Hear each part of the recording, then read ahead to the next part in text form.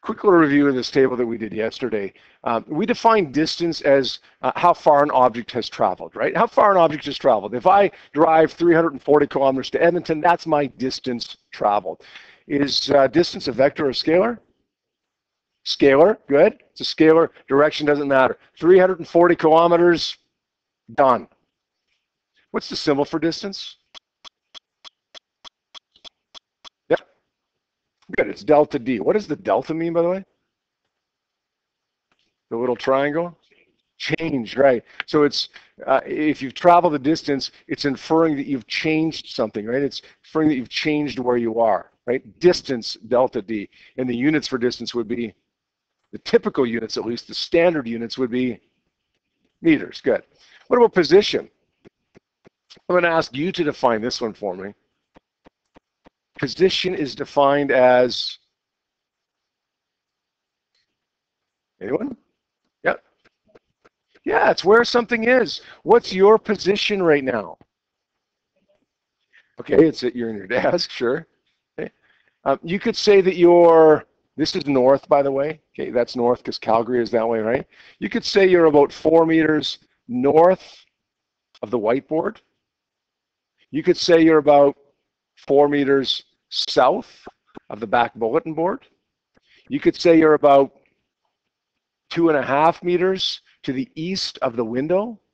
Right? We can define our position relative to just about whatever we want. There has to be a reference point because it is a vector quantity. So we have to define it relative to something. It has to have a direction. It is a vector quantity. It doesn't do any good to say my position is 3 meters. Like, what does that mean? 3 meters north of the whiteboard. What's my position? Oh, 2.5 meters. 2.5 meters from what? 2.5 meters east of the window. We have to have a direction, and that's why we say where we are is a vector quantity. What's displacement? Oh, sorry, what's the symbol for position? What's the symbol for position? Good. D, not delta D, just D with a half arrow over top of it, and of course the units are going to be meters. Displacement is defined as? Yep, Kelly? Good. It's the change in position. So it's not where you are, it's where you are as compared to where you were. It's your change in position. So what's the symbol for displacement going to be? Oh, we know this. We figured this out ourselves yesterday, right? Good. It's displacement. Displacement is position, but change in position. So it's going to be a delta position. And the units, of course, are going to be meters. It's going to be a vector or a scalar. If position is a vector, then displacement is going to be a vector. Good. Now, displacement and distance, same thing, right? Same thing, except one has direction, one doesn't. If I drive to Edmonton, my distance traveled is 340 kilometers. My displacement is 340 kilometers to the north. Right? If Alex drives from Toronto to Calgary, his distance is about 3,500 kilometers. His displacement is about 3,500 kilometers to the west. So it's the same thing, right? Except one has direction, one doesn't have direction. What about this? Okay, what about this? What if I walk, let's say this is my 0 point, the front wall here, okay? What if I walk 2 steps to the north, and then I walk 3 more steps to the north? What's my distance traveled? What's my distance traveled there? 2 steps to the north, 3 more steps to the north. What's my distance traveled? What is it? 5 steps. 5 steps. We don't need to say to the north, right? Just 5 steps. What's my displacement in that case? 5 steps to the north? Again, same thing, right? Alex went 3,500 kilometers to the west, same deal, right? But what about this one? I walk 3 steps to the north, 1, 2, 3, and then I turn around and walk 2 steps to the south, 1, 2. What's my distance traveled? No. What is it? 5 steps. My distance traveled is 5 steps. The odometer in my car, if I did something like that, is going to read 5. right? What's my displacement? 1 to the north. You see how sometimes displacement and distance are the same thing, except one has direction, but sometimes distance and displacement aren't the same thing? Can you work out for me right now a general little rule as to when they will be the same number and when they won't be the same number? Yeah? Good. When I travel in the same direction, the number is going to be the same, but displacement will have direction. When I change direction, then displacement and distance will be two different numbers, and displacement will still have direction. So if Alex goes 3,500 kilometers to the west to go to Calgary, and then he decides, for whatever reason, he wants to live in Regina, and he drives 800 kilometers to the east again, his distance would be 4,300 kilometers, but his displacement would now only be 2,700 kilometers because his change in position, he's only 2,700 kilometers from where he started in Toronto. Make sense? Good. There are two ways that we can find displacement, and it depends upon what you're given as to which way you're going to use.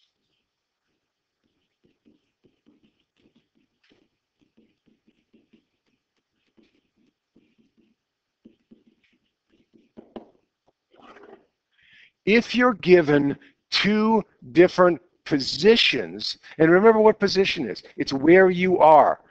Okay, my position right now is 1 meter to the north of the board, of the whiteboard. That's not how far I've gone. That's not my change in position. That's not my displacement. That's where I am now. That's my position. If I'm given two different positions,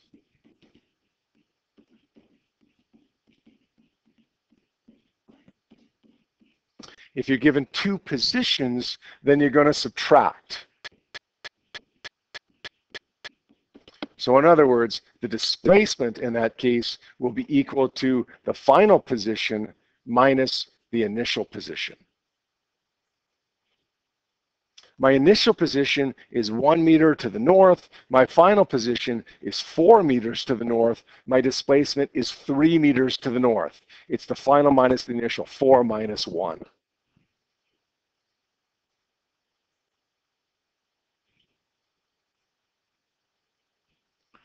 If you're given two displacements,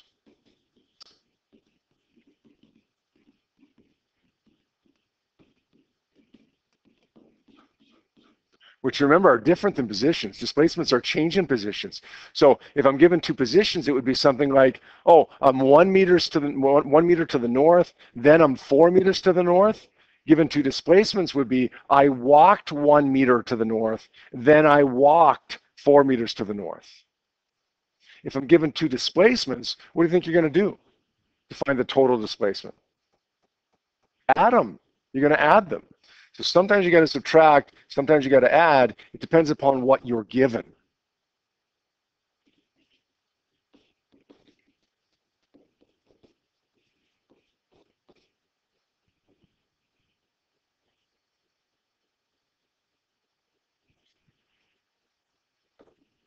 So we got an example here now. Remember, we're talking about distance, position, and displacement. We got to remember the definitions for each of those three. We got to remember whether they're vectors or scalars. Here's the question. It says a student is walking from 7-Eleven to the dog stadium at the bottom of the hill. 7-Eleven is 1 kilometer south of HTA. The dog stadium is blank kilometers. I'm not sure why it doesn't have a number there. The dog stadium is 2.5 kilometers south of HTA. We want to know the displacement of the student as she walks from 7-Eleven to the dog stadium. I see two numbers in this question. 1 kilometer south of HTA and 2.5 kilometers south of HTA. Can anybody tell me what those numbers represent? Do they represent distance? Do they represent position? Or do they represent displacement? In other words, that 1 kilometer and the 2.5 kilometers, are those how far I've traveled, where I am, or the change in where I am? Bruce? Those are both positions, right? Those are both defining where this girl is at two different times. Those are two different positions. So I'm going to write that down as givens here. I'm going to say DI, my initial position is, well, let's say it's 1 kilometer to the south. Watch carefully what I'm going to do here. I don't want to write in the word south. I don't want to do that because it's going to get cumbersome, especially later on in the year when you start talking about directions. I'm going to define north as positive. Or I could define it as negative, but usually I define north as positive. That means my 1 kilometer south is going to be negative. Does that make sense?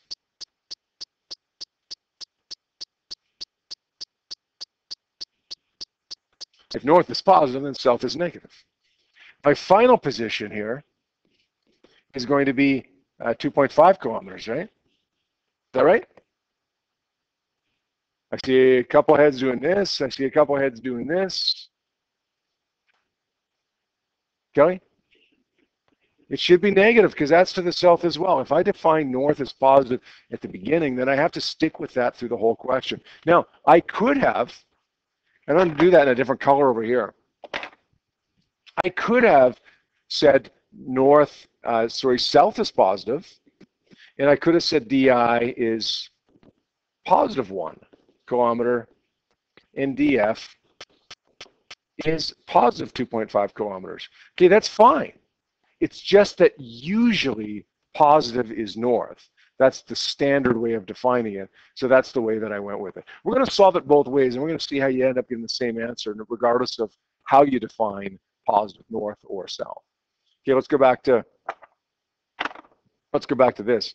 If we want to find displacement from two different positions, what are we going to do? Are we going to add them or subtract them? Good, we're going to subtract them. So we're going to say delta D is equal to DF minus DI, and it's going to be negative 2.5 kilometers minus negative 1 kilometer. That ends up being negative 1.5 kilometers. Let's do it over here, though. Let's say delta D is equal to DF minus DI. It's equal to 2.5 minus 1, which gives me 1.5 kilometers. Do these answers agree with each other? Negative 1.5 and positive 1.5? Those right? What does negative mean when I did it in blue over here? Yep, south. What does positive mean when I did it in green over here?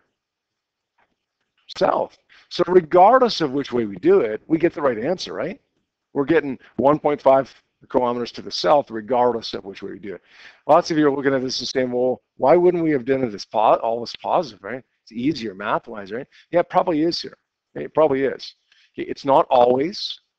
I did it this way just to show you that, well, mainly that's the normal way, is to make north positive. Okay? Lots of times we get questions where we have north and south in the same question. Okay? And then it probably makes a little bit more sense to make north positive. Okay? In the end, you got to define positive as something. You can define it really any way you want, because you're going to end up getting the same answer either way. Good? So what do we take away from this? You got to find displacement from positions, then we got to subtract, right? Let's try another one.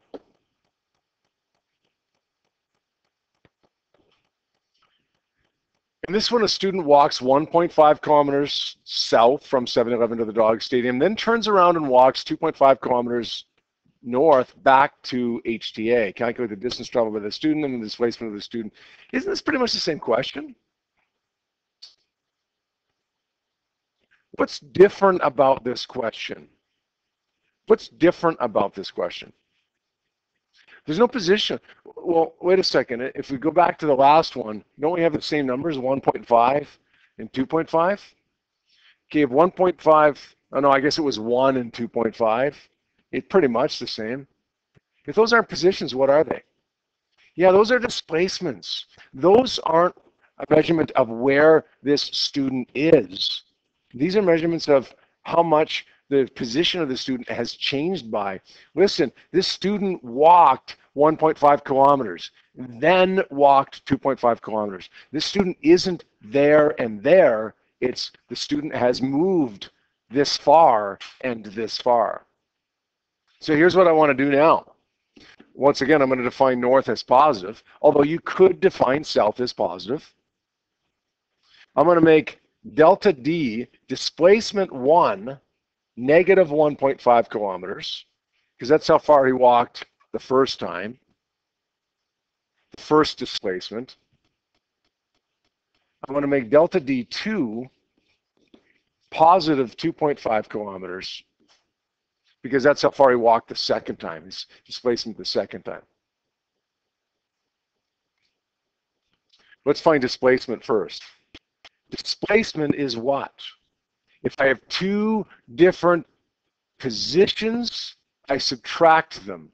If I have two different displacements, I add them. So I'm going to say delta D is equal to delta D1 plus delta D2,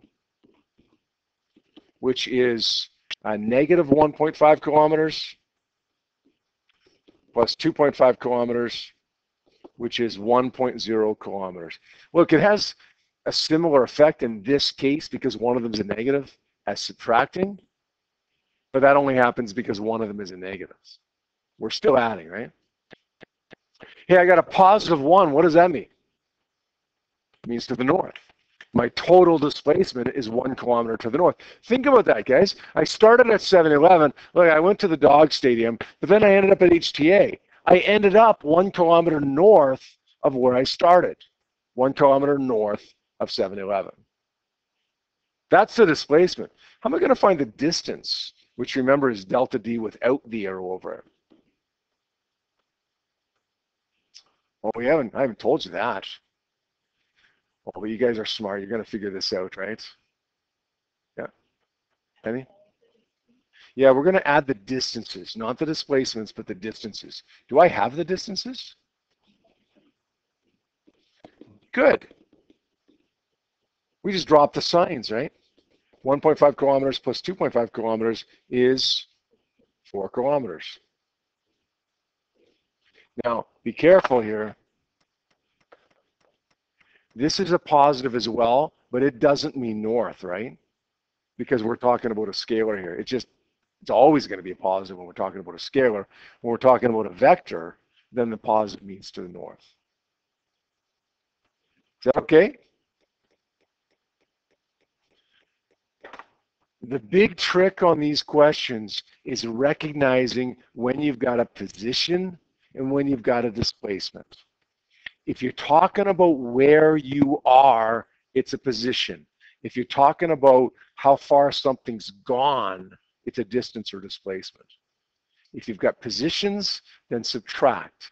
If you've got displacements, then add. All right? I got a couple questions for you to work on from your textbook here, which you don't actually have yet. We're still working on that. But you can look at it on the board here for today at least, okay? Take a look at these ones and do them in your notes. Just don't copy these out. Please don't copy these out because you will have your textbook. Just reference it in your notes. Say, practice problems, page 9. And then you can always go back and look at them from your book. All right, let's have a look at question number 3 here. It says, while building a wall, a bricklayer sweeps the cement back and forth. If she swings her hand back and forth a distance of 1.4 meters 4 times, calculate the distance and displacement her hand travels during that time. Okay, what do I have given to me here? She swings her hand back and forth 1.7 meters each time. Is that a position or a displacement? Is that where her hand is or the change in where her hand is? That's displacement, yeah. So we're going to say that we have 4 displacements. We have 4 displacements. The first displacement we would say would be, let's say, I want to say back is positive. Okay, does that make sense? Okay, back is positive, then forth would be negative. My first displacement would be 1.70 meters. My second displacement would be, what would it be? Negative 1.7 meters. By the way, you don't have to define the direction exactly the same way. The bottom line is, if D1 is positive 1.7, then D2 has to be negative. You could have just as easily made D1 negative, and D2 would have to be positive, opposite to it, right? D3 would be 1.7 meters again, and D4 would be negative 1.7 meters. We want to find the displacement. What are we going to do with these displacements here? Let's add them up. 1.7 plus neg 1.7 plus pos plus neg 1.7 is 0. The displacement is 0. Usually we say displacement has a direction, but since it's 0, we don't have to show one, right? What's my distance traveled? We're going to add these up as well, right? But we're going to add them up, not paying any attention to the negatives here. 1.7 plus 1.7 plus 1.7 plus 1.7 now is 6.8 meters. Now, that positive doesn't mean backwards, right? Back, because this is a scalar. The positive doesn't mean anything here. Good? All right, I'm going to give you a worksheet that you're going to spend a little bit more time working on here. Same type of stuff. Just to give you a little bit more practice before you go home and struggle with this on your own. Okay, let's take a look at our worksheet. 3 questions that were requested, 4, 6, and 8. Question number 4 says, a woman begins driving her car 25 kilometers north of Calgary. Sometime later, the woman and her car are 100 kilometers north of Calgary. What's her distance traveled, and what's her displacement? Remember what we said here a little while ago? When we have a reference point, it's probably going to be what? Position or displacement? Position. She begins not 25 meters north, but 25 meters north of something, north of Calgary. That's going to be a position. In fact, I'm going to make that my initial position. We're going to call it DI. I'll make north positive, right? Sometime later, the woman in her car are 100 kilometers north of Calgary. Again, a position. There's a reference point here. I'm somewhere north of Calgary. We're going to say that's DF, and we're going to say that's positive 100 kilometers. I want to find the distance traveled by the woman in her car. I want to say the distance is 100 kilometers minus 25 kilometers, which is 75 kilometers. And my displacement is also 100 minus 25, which is 75 kilometers. So the answer is the same for both of them. What is the positive mean right here for displacement? Means north. What is the positive mean right here for distance? Nothing. Okay, 75 to the north, 75 kilometers. Positive means something, positive means nothing. Somebody asked me, is it okay to write in the words north, south, east, west? Sure it is. Okay, you could write in north there, that's fine. Instead of using the positives and negatives. Should we write in north here? Absolutely not. Okay, that's not just not necessary, it's actually wrong. Okay, the distance is not 75 kilometers north, the displacement is 75 to the north. Okay, let's take a look at number 6. A woman begins driving her car 200 kilometers north of Calgary. Sometime, is this the same question? No, not quite, I guess. Sometime later, the woman in her car 100 kilometers south of Calgary. Positions or displacements? Those are positions. We have a reference point there, right? Okay, we're at this spot. Then she's at this spot. My initial position, I should say, is 200 kilometers north. If we define north as positive, my final position is negative 100 kilometers. Let's do displacement first here. Displacement is final minus initial. So we're going to say it's negative 100 minus 200 or negative 300 kilometers. Or you could have said 300 kilometers to the south. What don't you want to say? If I said negative 300 or 300 to the south, what do you not want to say here for an answer? Yeah, right. Let's not say negative 300 south. Okay, what does that mean? That would be north, right? Okay, so it's either neg 300 or it's 300 to the south. Both are perfectly correct, but don't say both. Now, what's the easiest way to find the distance traveled here? Did she change direction? If she changed direction, distance and displacement will be two different numbers. Did she change direction? No, she didn't. She was north, then she was south, but the whole time she was moving to the south. She didn't change direction, therefore her distance is going to be the same number as the displacement. We'll just drop the sign. Negative means south here. What does the positive mean here? Nothing. It's a scalar, right?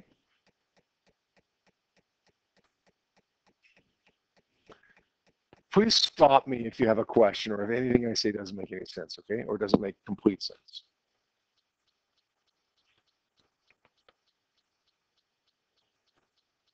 One more here for now, at least. Man begins driving his car 50 kilometers east of Banff. A while later, the man in his car 300 kilometers east of Banff. Even later, the man in his car are 400 kilometers east of Banff. What's the distance traveled by the man in his car? What's the displacement? Let's go displacement first. What do we got here? We got three here, right? Three positions. Which ones do we care about? Initial and final, right? Let's make east positive.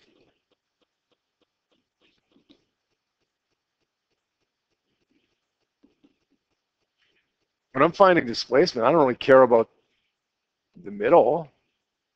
Right? Remember that question? It was one question earlier on where we run around the track 2 times. My total displacement in that case was 0 because I ended up where I started.